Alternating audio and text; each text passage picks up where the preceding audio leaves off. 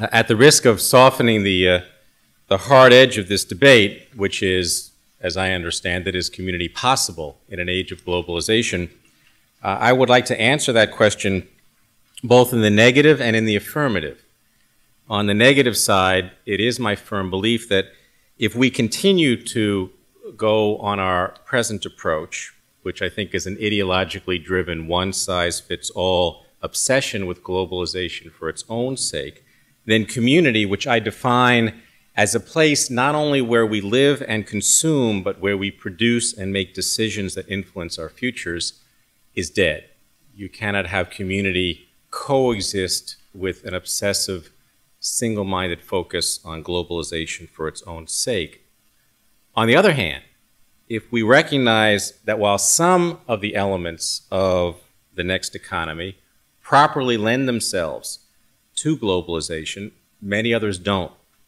And if we develop a framework that acknowledges that the new technological and environmental dynamic offers us the opportunity to satisfy the almost universal yearnings for democracy, stability, security, and a sense of place, while still encouraging innovation and competition and productivity, then we can nurture strong communities. And it's possible to do so even in a world that becomes ever more interconnected. Unfortunately, right now, we're on the first path. The overriding goal of public policy today at all levels is to facilitate the movement of ever greater quantities of resources over ever longer distances at ever greater speeds. Albert Einstein once said, "Perfection of means and confusion of ends seems to characterize our age." And I think that our obsession with mobility, with transportation, with globalization is an indication of that. Indeed, globalism, like all isms, is more like a religion than it is a judgment, and its conclusions are more often required to be taken on faith than to be questioned. And like all religions, it has its own catechism, and its own catechism is exports are better than selling domestically, absentee ownership is better than local ownership, giantism is better than humanly scaled institutions, and mobility is to be favored over community. And of course, those who question its tenets are branded heretics. But it's 1997, and so we're not burned at the stake. We are just not invited into the room because we are petty, and we are parochial, and we are small-minded, and we want to turn history backwards. And so we are not invited to the table. The central core of globalism is separation. The central feature of globalization is separation. We've designed rules that separate the producer from the consumer, that separate the farmer from the kitchen, that separate the power plant from the appliance, that separate the borrower and the depositor from the banker, and ultimately separate the government from its citizenry. That is, we have designed rules. We've encouraged the separation of those who make the decisions from those who feel the impact of those decisions. We have separated authority and responsibility, and we have deemed that good and beneficial. But of course, ultimately, if you strip people of their ability to participate in the decisions that affect their future, if you strip communities and towns of power and independence, ultimately you breed passivity, you breed alienation, you breed an abdication of personal and collective responsibility, and ultimately I think you breed anger and even violence. And so if, in fact, globalization does undermine strong, coherent geographical communities, if it does separate those who make the decisions from those who feel the impact of the decisions, if it does rely on physical transportation systems and begin to undermine our sense of self-confidence and our ability to self-govern, then it would seem reasonable to demand that the burden of proof be on those who would argue for globalization and not those who would argue against it. But of course, the opposite is true. If we take a look at the question, which is a very simple question, is globalization economical? We find that there's very little empirical evidence that would indicate that it is. Now, mind you, I didn't say, is globalization profitable to those who are involved in it? But is it economical, even on their terms? And when I say their terms, even on the narrow terms of does it promote faster and more balanced economic growth? It's remarkable how little empirical evidence there is. Paul Krugman, who's a well-known prize-winning economist, points out that the idea that a country's economic fortunes are largely determined by its success on world markets is a hypothesis, not a truism. And I quote, as a practical empirical matter, the hypothesis is flat wrong. National living standards are overwhelmingly determined by domestic factors rather than by some competition for world markets. The fastest growth rates of virtually all countries in the world occurred in the 1950s, the 1960s, and the 1970s, and that was during the era that governments were given a great deal of authority to protect family farms, to protect small businesses, to protect the environment, and to protect their domestic industries. In the middle 1980s, I became heavily involved in the free trade issue. When I looked at the debate going on, although there was a modest debate to be true, but the debate going on in Europe around the Single Europe Treaty. And I sent for and received a 2-volume work, which was interestingly titled The Costs of Non-Europe. 2 volumes, more than 2,000 pages. And I was struck by how in those by 2 things. In those 2,000 pages, there was nothing on the other side of the equation. There were only benefits of continentalization. There were no costs, not one.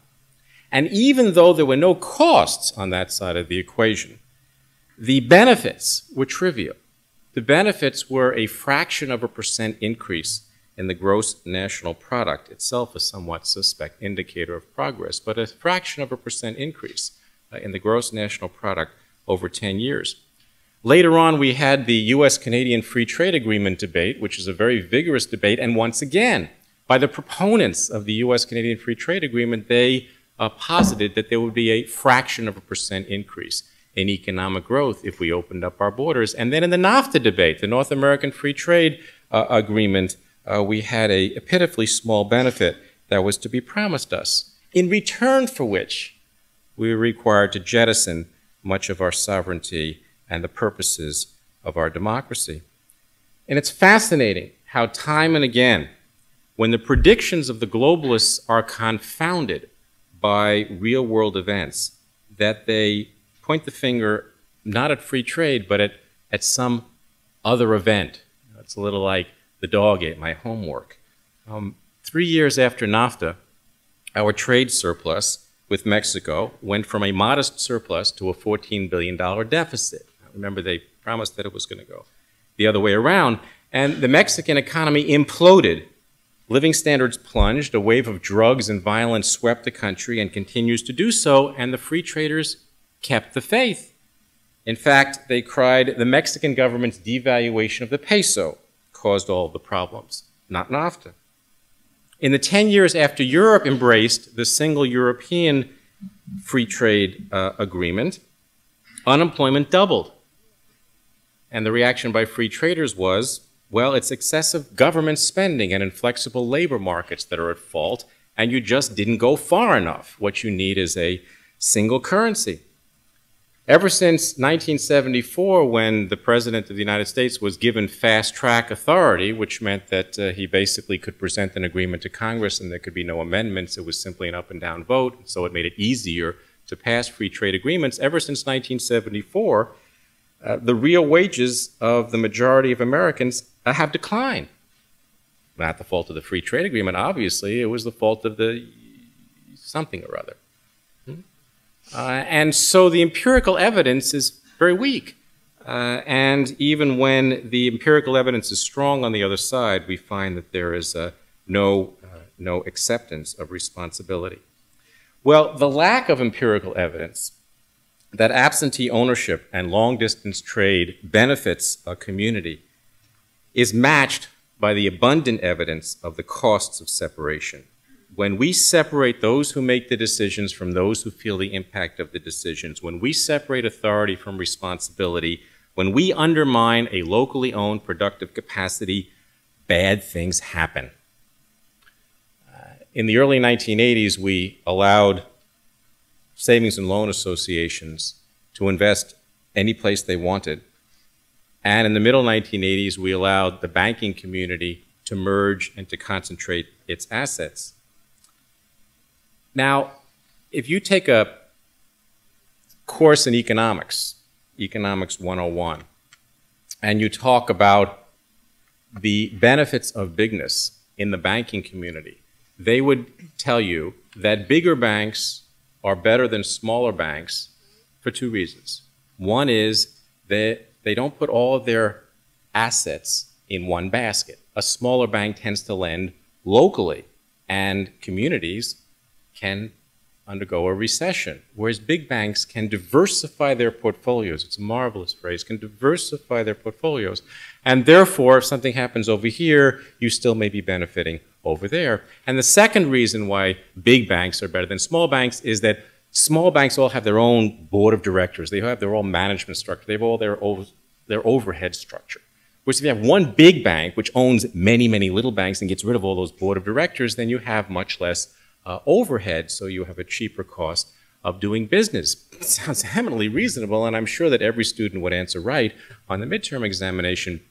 Turns out that in the real world, it doesn't work that way. In fact, when they looked at the savings and loan situation, they found out that those that went broke were those that didn't stick to their needing, in fact, diversified their portfolios and loaned to borrowers far from their communities. And those who did okay loaned to their neighbors.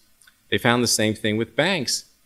And after the fact, when they found out that was true, they suddenly realized, well, it's true that when you're big, you get rid of all those board of directors, but it's also true that suddenly loans are approved far away from where they're given, and the people who approve the loans don't know the borrower, and the connection between the borrower and the banker gets uncoupled, and so any responsibility that the borrower might have to the banker and any knowledge that the banker has of the borrower disappears, and as a result, reasonably so, the default rate goes up. However, just a few days ago, the vice president of Nations Bank, I think it's our fourth largest bank now after its merger with another bank, whose name I forget, indicated that by the year 2000, there will be 5 giant banks in this country, and you will need $500 billion in assets in order to compete. Well, there's no empirical evidence that's driving that, but what's happened is that we created rules, or actually we discarded rules, 50 years old, 60-year-old rules in this country, rules that created a community-based financial system in this country. We discarded them and we allowed this kind of orgy of concentration and of bigness when in fact there was no empirical evidence to justify it. You know in California, probably better than any other part of the country, the costs of separating where people live from where they work, the costs of urban sprawl. And was it 2 years ago that the Bank of America quantified those costs of separation? We find out in this country that neighborhood schools work best. In fact, in Oklahoma City, Oklahoma, the African American community, which had gone through the integration era and had ended up with more segregation de facto than they previously had segregation de jure, decided that enough was enough, and they asked if they could have a segregated school, once again de facto, in a African American neighborhood, and they were given permission in that neighborhood, the Longfellow School in that neighborhood. They found that the test scores soared after a couple of years. And when they asked the principal why that was so, the answer was not surprising to anybody who grew up with neighborhood schools. The answer was that the parents lived near the school. And we all know that parental involvement in their kids' education and with the school system itself is a primary determinant of their test scores and their ability to do well. When we separate the producer from the consumer, when we separate those who make the decisions from those who feel the impact of the decisions, we tend not only to weaken a sense of community, but we tend to end up with pretty lousy decisions. And one of the reasons we end up with lousy decisions is that the decision makers don't take into account the full cost of the impact of their decisions. 6 months ago in Lima, Ohio, British Petroleum decided to close its 111-year-old oil refinery. Now, it might have been 111 years old, but it was a state-of-the-art oil refinery. In fact, in 1996, that oil refinery generated $45 million in profits to British Petroleum, but British Petroleum decided that it could make more profits with that investment elsewhere. And so it decided to close down the plant. Well, it was a very modern plant. It was a very profitable plant. And so 5 bidders came forward asking for permission to buy the plant, one of the bidders being the existing management of the plant. And British Petroleum decided not to sell the plant, but to shut it down because it didn't want someone else competing with it. 2,000 jobs will be lost and $100 million in income or in economic activity will be lost in that small city in Ohio. Clearly, that was the wrong decision to make for the community as a whole, for the nation as a whole. But we developed rules that allowed that decision to be made by a source far away from the community. The strongest argument that tends to be made in favor of globalization is in fact not the economic argument, but the inevitability argument. That is that whatever one's feeling about globalization, it is inevitable. After all, hasn't the trend occurred for more than 100 years? The argument is made that as technology changed at the end of the 19th century, as we shifted from wood to steel, as we shifted from wind and water power to concentrated energies of fossil fuels, when we shifted from cottage industry to mass manufacturing, we inevitably shifted from small to big, from local to national and global. And that argument is reasonable. But I think at the end of the 20th century, one can just as well argue that our technologies are moving us in the other direction, that we are shifting from steel to plastic, that we are shifting from fossil fuels back to renewable energy resources, although this time with very sophisticated technologies, that we are moving from mass manufacturing to flexible manufacturing, and in fact the business community doesn't talk any longer about economies of scale, but they talk about economies of scope, and their ideal now is to be able to produce one unit of many items as cheaply as they could produce thousands of units of one item. And therefore, the technology allows us to move from big to little, from global to national, or to local. It's the rules that we make that will channel human ingenuity and investment capital and entrepreneurial energy in a certain direction. And so far, the rules that we have made move us toward globalization. I said at the beginning that I think that strong communities can survive in an age of globalization. And I think that's true if we recognize that economies are made up of different elements and they should be treated differently. Economists call these factors of production. They include raw materials, people, capital, information, and finished goods. Globalists put them all in the same pot. And they say, one size fits all, they should all be globalized. We should all honor mobility. We should all allow them to move on a planetary scale, except maybe for people. You know, there's sort of an inconsistency here with people. It's sort of quite dramatic.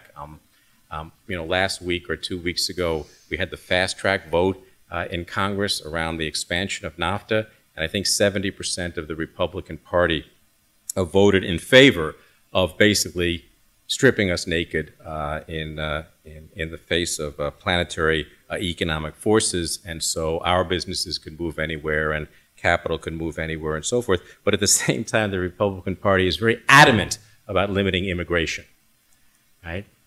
So the manufacturer can move from San Francisco to Tijuana, and therefore the workers in San Francisco have to compete with the lower wages in Tijuana. That's acceptable because that increases productivity and makes us more efficient, but the people of Tijuana can't move to San Francisco and ask for wages that they would be getting in Tijuana because, well, because it's just, it's an internal inconsistency there, but at least they realize that there are different factors of production, and we need different rules related to those different factors of production. And I would argue with you and before you that if we examine the components of economies with a much more discerning eye, if we took into account the values that we hold dear, if we analyze the costs and the benefits in a comprehensive fashion, that we would fashion different rules for different economic factors. For example, from an environmental perspective, what we want to do is to minimize the consumption of raw materials, and especially non-renewable materials.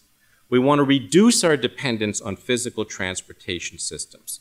We would require that sector to truly pay its own way. We would like to favor the regionalization and the localization of manufacturing. And we would favor local ownership over absentee ownership. What that means is that we would allow restrictions on the use of materials and the flow of materials, that we would develop rules that would localize and regionalize productive capacity, and we would honor local ownership over absentee ownership. But when it comes to information, we would encourage globalization. Indeed, the one-size-fits-all policy that the free traders embrace, that the globalists embrace, does in fact fit one factor of production. It's the factor of production that Steve is involved in, which is information. And we should think about the future economy as in fact two economies, a dual economy, and use two metaphors to describe it: a global village and a globe of villages. We would minimize our reliance on physical transportation systems, we would miniaturize our physical production and extraction systems, and we would globalize our information systems. We would import a good idea, a good software program, a good piece of data, a good story, a good book from anywhere in the world. But we would produce the book, we would produce the physical product from that good design, we would produce the software disk, if you will, locally. If we did begin to bring together the globalization of information, which connects us as a peoples with the physical production from local materials of our manufacturing system, then I believe that we can have the best of both possible worlds. We can nurture and defend a sense of community. We can allow people a sense of purpose. We can allow democracies to be healthy, and allow people to continue to exercise their right to create rules that protect their futures, while at the same time engendering and encouraging a sense of information that comes from the free flow of data, the free flow of ideas, and the free flow of information. Thank you.